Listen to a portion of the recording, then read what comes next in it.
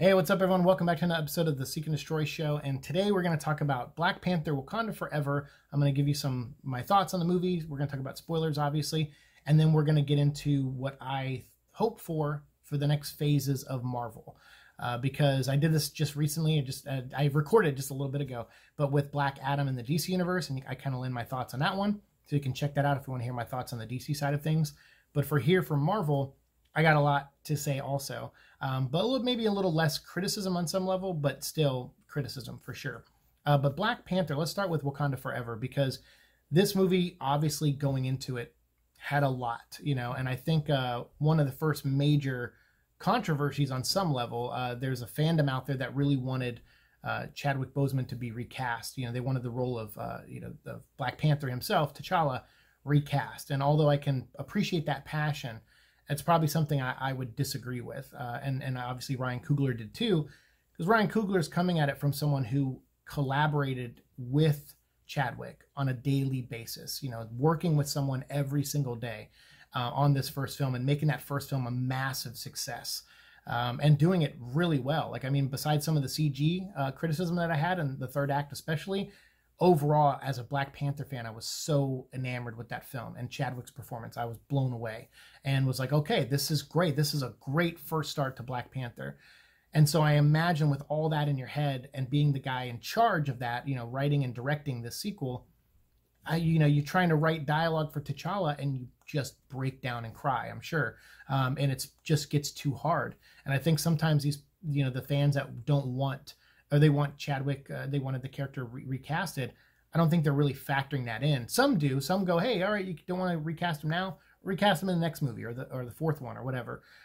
Or do an alternate universe version of him, whatever. And so there are some fans out there that do. But then there are the really passionate ones, kind of like the Snyder Cut, where they have their really passionate ones that only want things a certain way.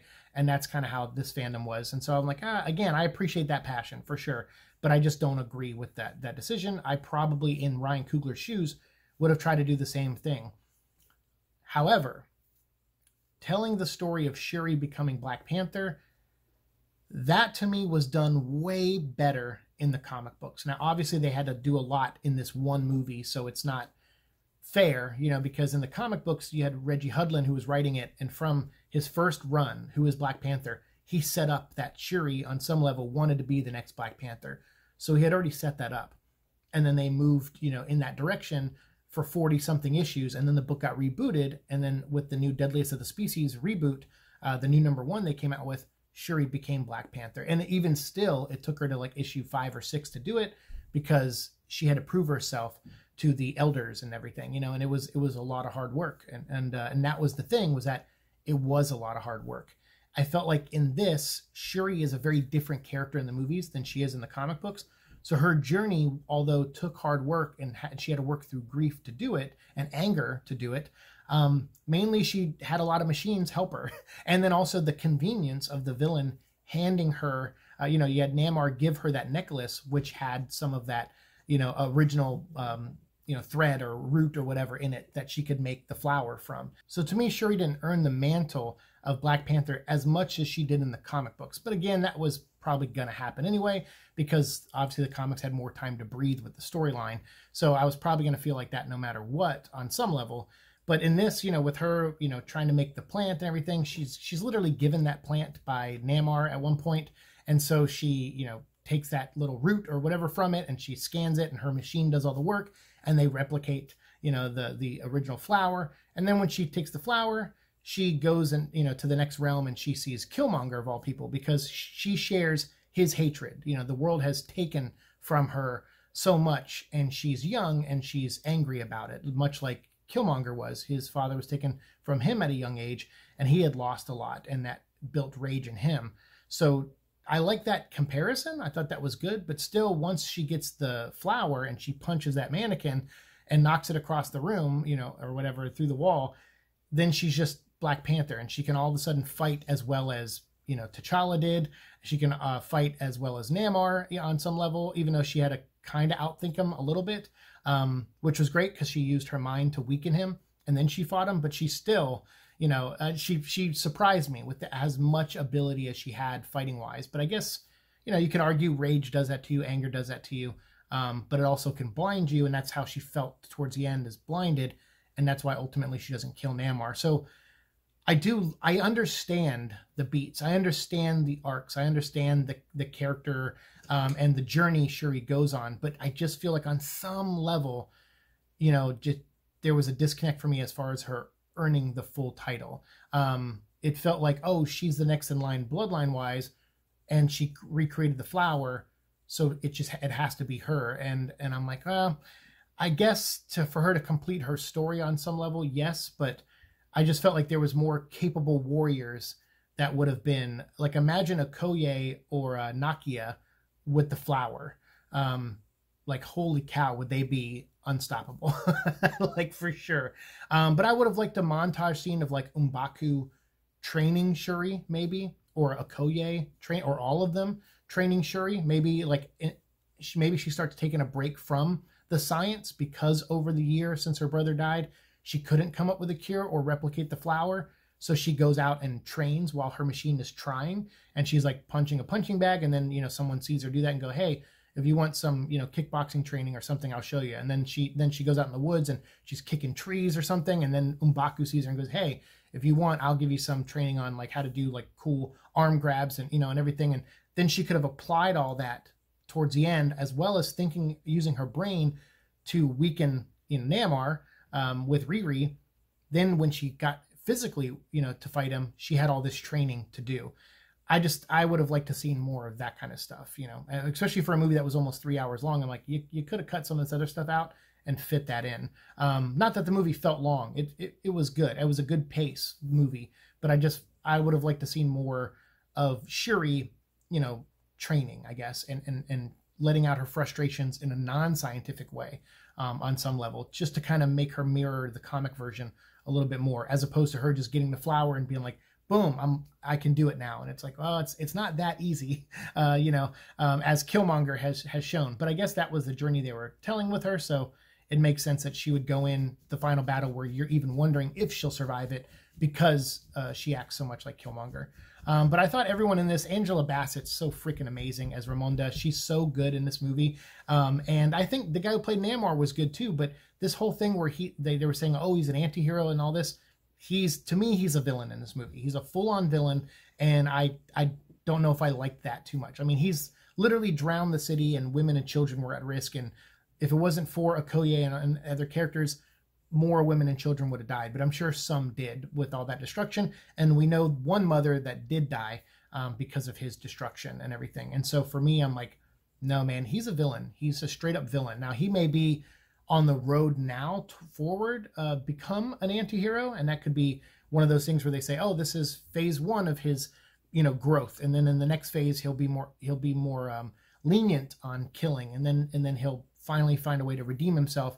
Maybe that's the journey for the character, and that's fine, I guess. But I still felt like in this movie, I didn't see a lot of anti-heroism in him. I just saw someone who was like Dr. Doom in a way, except he cares more about his people, I think, than Dr. Doom does. Dr. Doom has this visage of like of looking like he cares about Latveria, but really he's just like, hey, I run a country where everyone's obedient to me and everything is peaceful here for the most part. And that should drive Reed Richards crazy, so that's why he kind of does it all in the sake of looking good to the world, so that he could one-up Reed Richards in a way. Whereas Namor, in this movie, genuinely wants to protect his people and is willing to go to any lengths to do it. And while I understand that, some of the things he does, I don't think are very heroic. It's one thing to like take down a ship full of trained soldiers who are out to get vibranium to use it as a weapon against other nations.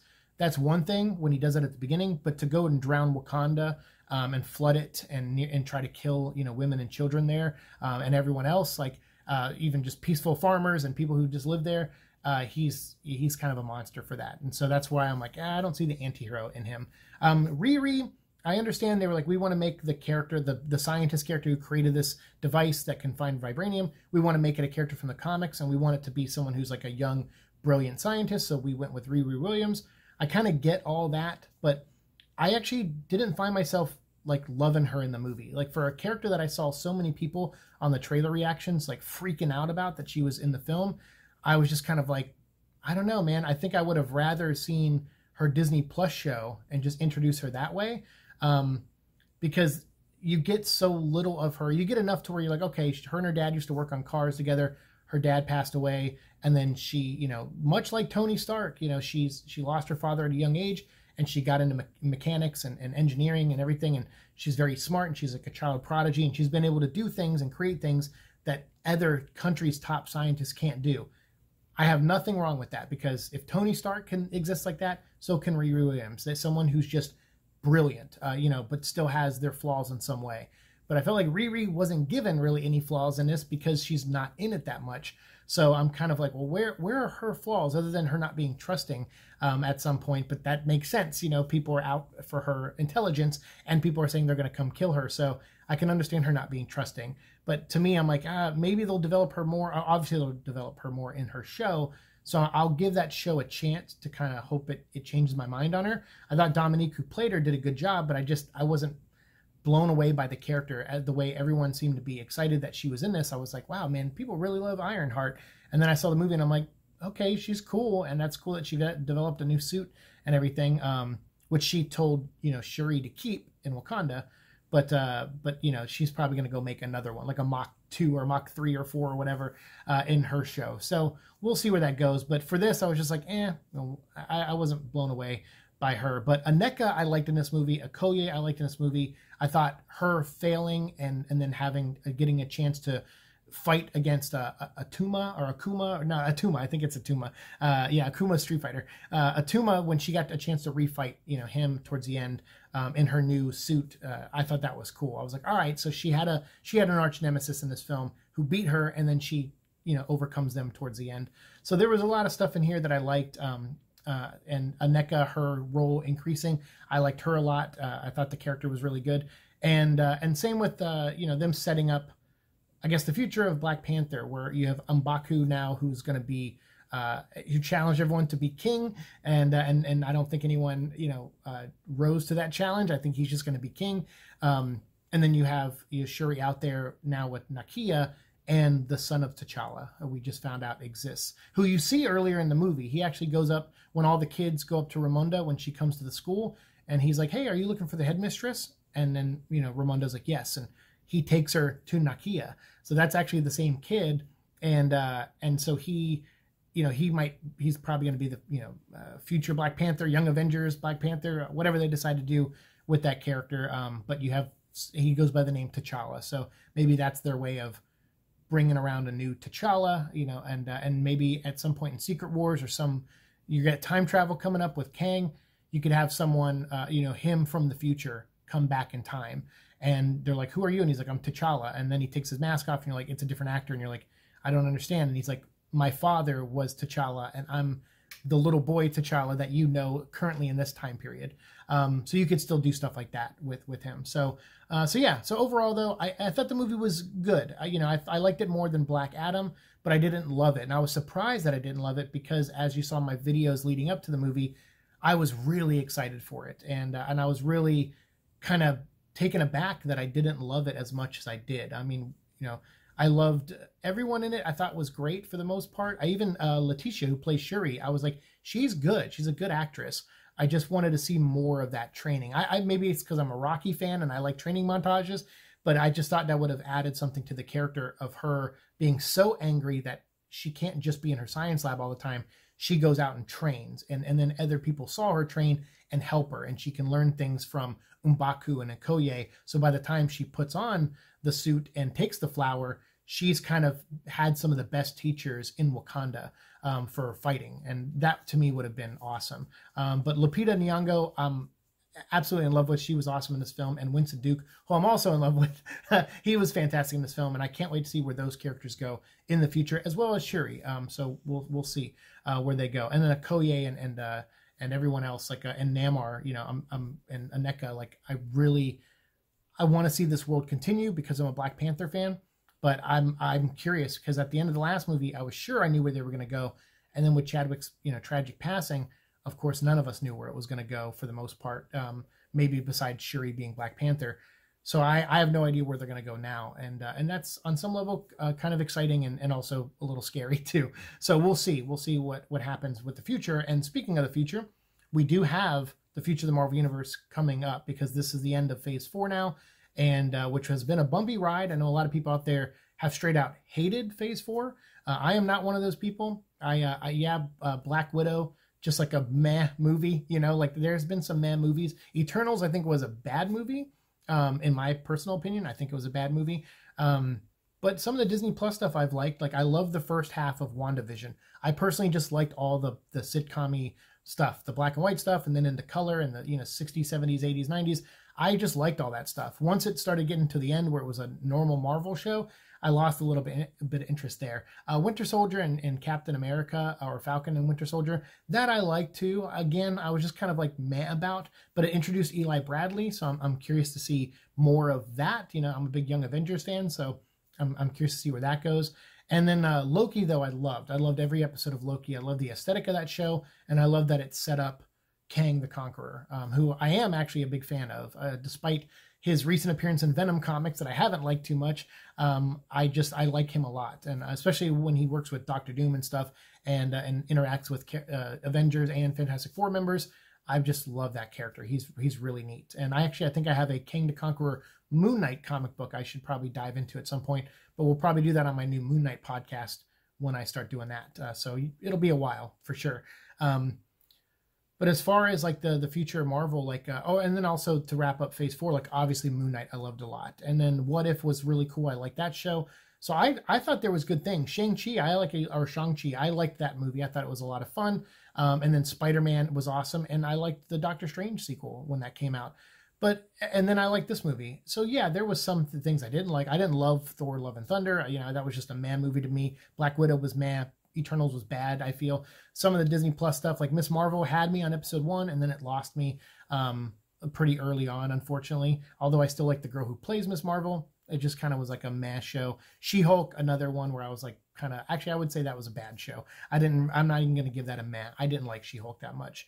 So I didn't think Phase 4 was a huge mess the way a lot of people portray it as or think it is. I just think it had a lot more bumps in it than Marvel usually has in their stuff, because mostly Marvel makes meh stuff to me, to some degree, but with little flashes of brilliance and cleverness and a great connectivity, and that's what I think elevates it from meh to above meh on some cases. But now we're going into Phase 5, and we got Ant-Man coming up, and I think Guardians 3 this year, and Captain Marvel, and then a couple of new shows as well, which, by the way, Werewolf by Night was awesome. Great holiday special. The Christmas special for Guardians I didn't really like that much. It was meh to me. So moving into the future of Marvel, I really hope that there's just a better focus, because I think with Phase 4, the reason why it had a lot of bumps and rocks in the road is because Phase 1 was like, let's set up Avengers, right? And then Phase 2 and 3 were, let's set up Thanos and kind of build towards Endgame. In Phase 4 of Marvel, it feels like, all right, we're going to set up the gods. We got Moon Knight and we got the gods, which builds off of Black Panther a little bit. So we're going to set that up. And then we're going to have Werewolf by Night, which is going to kind of set up supernatural stuff in the Marvel Universe. And we also apparently had a cameo of Blade, or his voice at least, at the end of Eternals, which was one of the worst post-credit scenes of all time. So that's also setting up the supernatural universe. Then you got like Captain Marvel, and there's going to be stuff out in space with probably starting in Guardians of the Galaxy, where you're going to have what's Adam Warlock and stuff, and you're going to have all these other characters coming in, high evolutionary. So you're going to have your space stuff. Then you're going to have your stuff on Earth, your multiverse stuff with Doctor Strange and other characters. You have your Shang-Chi, so you have like kind of your street level villains and heroes as well going around. So it feels like it's setting up a lot. Like, all right, we're setting up this corner of the Marvel Universe, this corner, this corner, this corner, and all that. And here's the center. And the center will be the multiverse and time travel with Kang. And I think that's where they kind of lost it. It was like, I understand you're going to go and do all these things probably, but maybe you shouldn't have done them all so soon. Maybe you should have just been like, let's do the Kang time travel stuff, and let's get away from the space stuff for a minute, have some street level characters, and then maybe set up some supernatural stuff for the next phase. But that's it. You know, like they should have kind of, I felt like, reined it in just a little bit more on some level. But maybe phase 5 will be different. Maybe they'll build off of those things and it'll feel organic and natural, because you can still retroactively fix some of this stuff. I don't think anything's so majorly broken you can't retroactively fix it. So I feel like that's probably what they're going to try to do, is put a focus on, you know, going back and going, all right, how do we make that thing not feel like people need to skip it? Like, how do we make people feel like Eternals is something they have to see?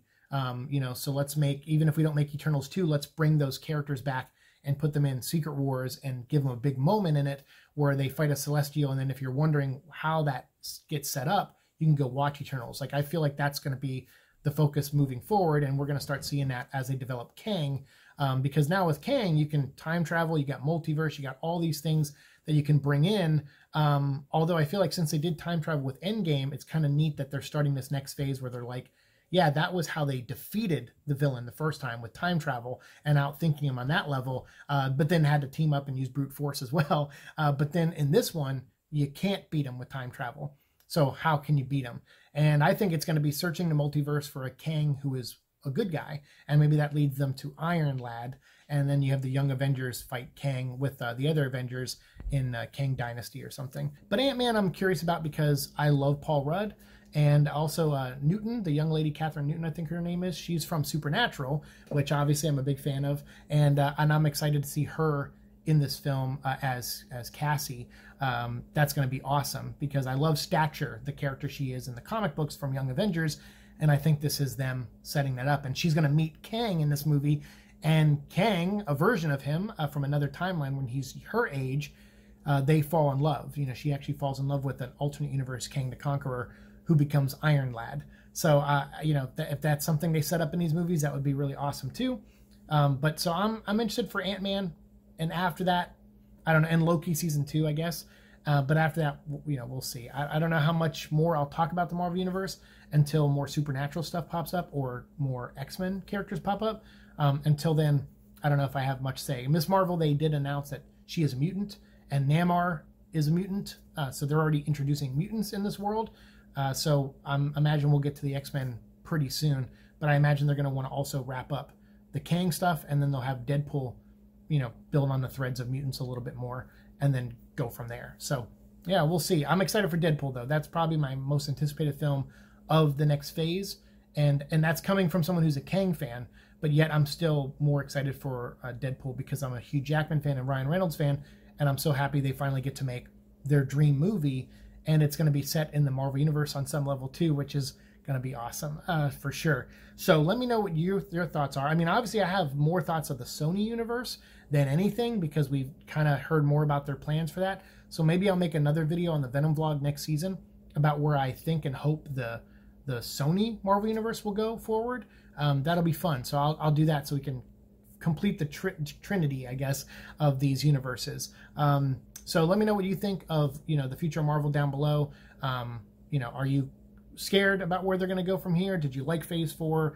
Did you hate Phase 4? Like, whatever your thoughts are, let's keep talking down below and have the conversation going, because I genuinely want to know. Like, I want to know what you guys liked about you know, Phase 4, what you didn't like. You know, are you a Moon Knight fan like I am? I don't think so. I think some people that show didn't resonate with at all, but for me, on many levels, it actually resonated with me more so than I ever thought possible. I mean, that was a character I never, ever dreamed of being that invested in, and even knowing his background and everything. And then turns out my life turned out to be more like his on some level than anything I thought could be possible. And I've been hit with a lot of reality shaking things since my aneurysm, and that was probably the biggest this year. So to learn that, and then soon after the show air, you know, like a month later or whatever, like, just, you know, everything happens for a reason, right? I guess. So there was parts of Phase 4 that really resonated with me, and that I loved. And so I hope there's that in Phase 5. That's all I can say, you know, for sure. But I hope there is something that I loved as much as Moon Knight, even if it's Moon Knight Season 2, like whatever it is. And Werewolf by Night, I love that as well. So if there's stuff like that in Phase 5, you know, that'll be the stuff I'm here for sure. But let me know again your thoughts. We'll keep talking down below. Thanks so much. See you in the future. Peace.